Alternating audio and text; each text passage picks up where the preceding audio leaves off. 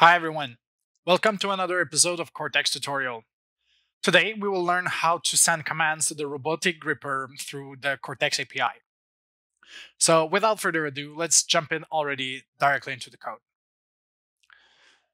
So contrary to our usual way, today's example will be fairly short, so I will keep the example from the GitHub repository exactly as is. So as you can see in this example, we're defining a gripper command example class, but this class contains a lot of the elements we're already very familiar with.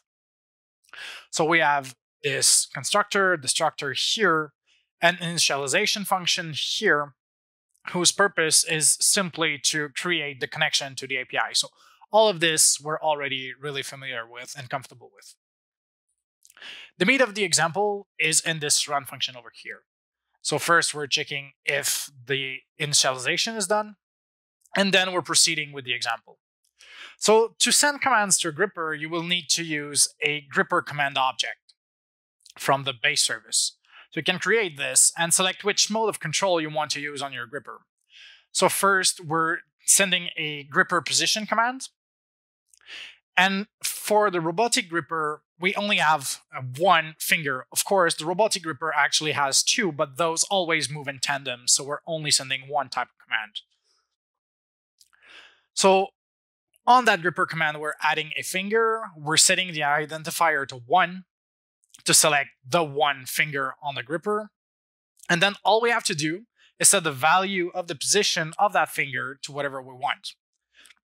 The unit for the position value of the finger is actually a fraction of completely open or completely closed.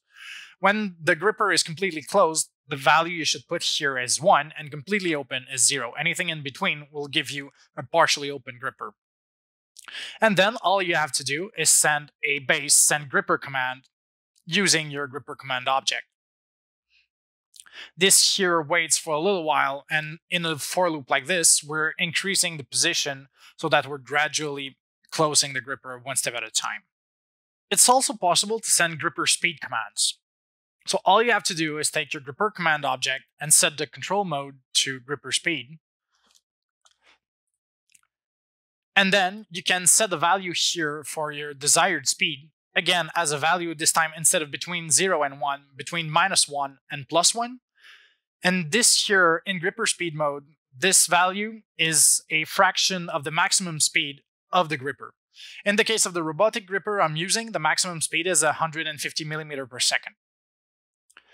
Again, all we have to do to send this command is use the base service, client, and then send gripper command of our gripper command. If we want to monitor the data from our gripper, we can use a gripper feedback with a gripper class and a gripper request. So now in this while loop here, while we're sending a gripper speed like this, we can create a request to obtain the gripper position. So in this while loop here, while the motion is not complete, we're fetching the position here using the get measured gripper movement function.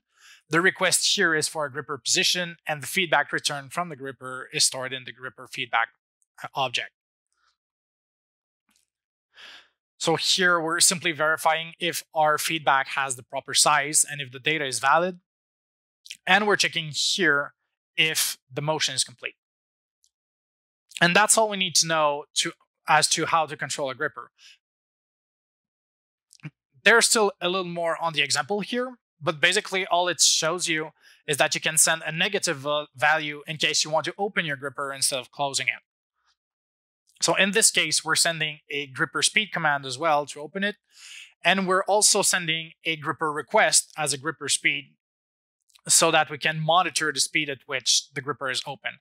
The value returned by gripper request for gripper speed is also a fraction of the maximum speed of your gripper.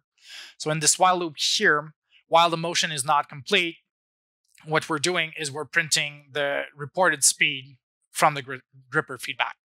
And that's it for the example. So I've built the example off screen. Now let's see how it looks like on the robot.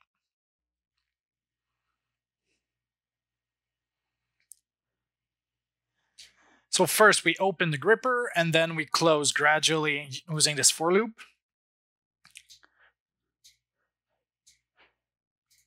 Once we're done, we're opening the gripper using a speed command and reporting the position, and then we're closing it again, reporting the speed.